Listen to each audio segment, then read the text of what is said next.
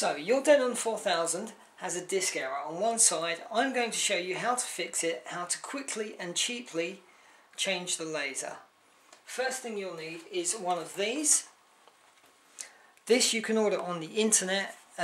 What you're looking for is a Sanyo, that's the model number there, Pt.1 and it's SF-P101N, and it's the 16-pin version you need. Note the static sensitive instructions here.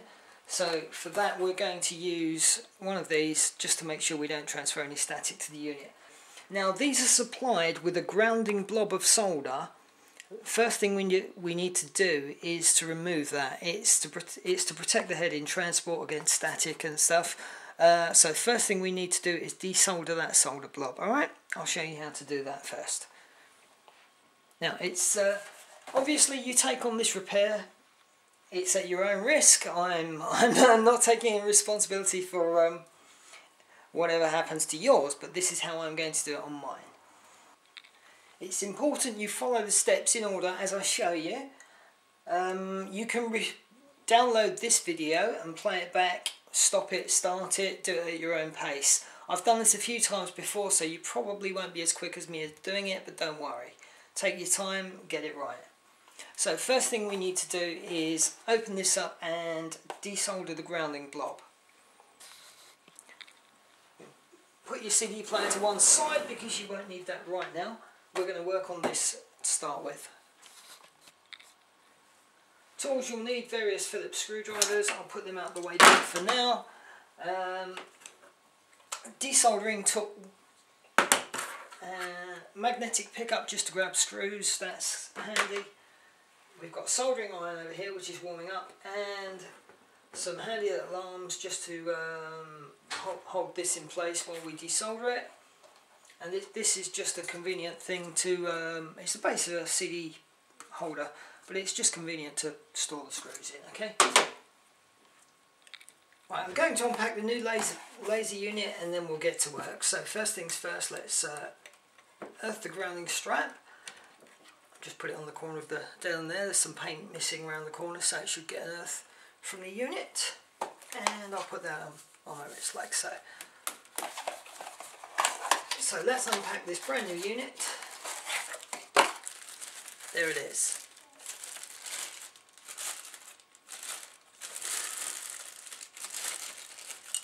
Now the lens cover's fallen off there. I don't think we need it, but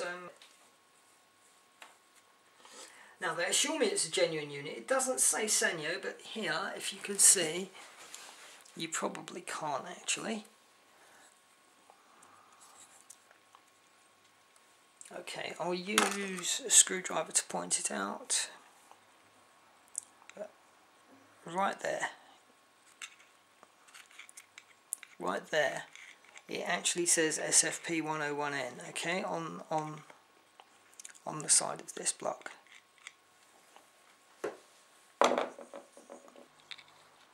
So we unpack the unit, and the first thing we have to do to it, now you'll see on here,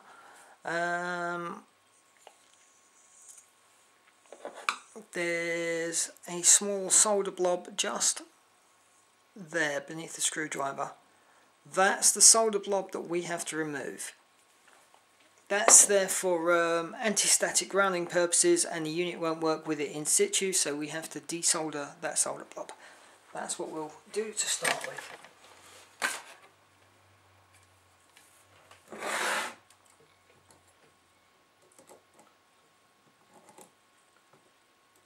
What you need to remember is gravity will take solder downwards. If any spills, you want to arrange it so that it doesn't spill onto somewhere delicate. Like so. So that, now I'm going to desolder it, and if any solder drops, it will just drop onto the surface, not onto another part of the circuit board. So very simple. I have the soldering iron warmed up, I have the solder socket at the ready.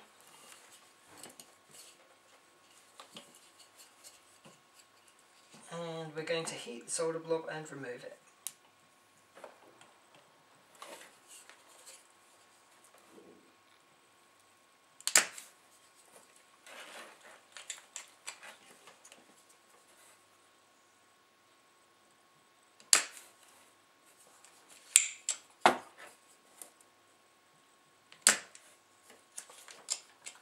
Okay, that's that done.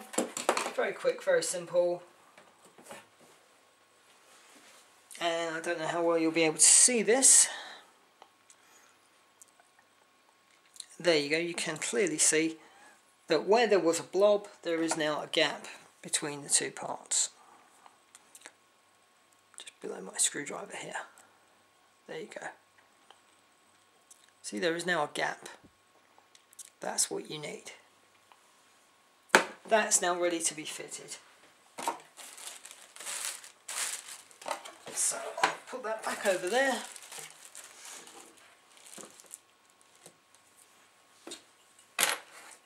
Move this other stuff out the way. You can now turn the soldering iron off because that's all you needed it for.